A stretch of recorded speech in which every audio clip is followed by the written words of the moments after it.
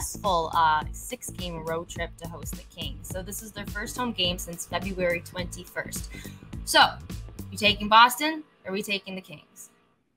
My initial pick was Boston, but I'm going to go with LA. I'm going to go with the Dogs here. And I understand Boston, they've been good, 7-1.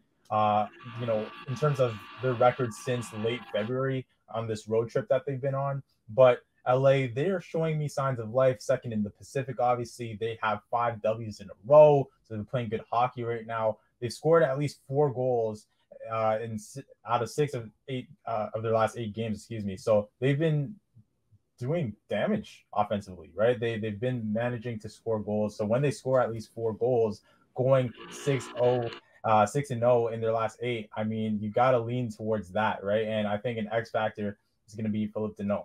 I think that he's going to have, that ability to give us good minutes tonight. If you're going LA in terms of the money line, I think that he's going to have opportunities to really show himself and who he is as a nice X factor tonight against Boston, who's obviously a good group. And LA's going to need to score goals because Boston, obviously, we know their top 6 forwards, they account for most of their goals. That's north of 70% of their goal scoring.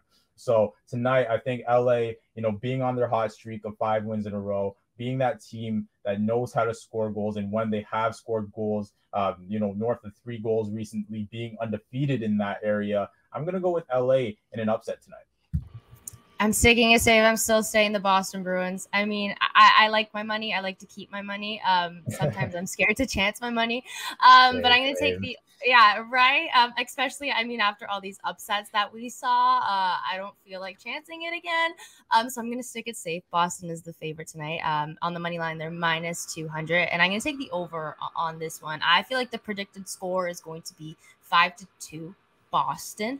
I mean, the last game against the LA Kings, it was 7-0, and Jake DeBrusk pulled up strong. I mean, he got a hat trick that night, but even Craig Smith has been playing really well. 4 goals in the last 2 games, and Jonathan Quick hasn't been so quick.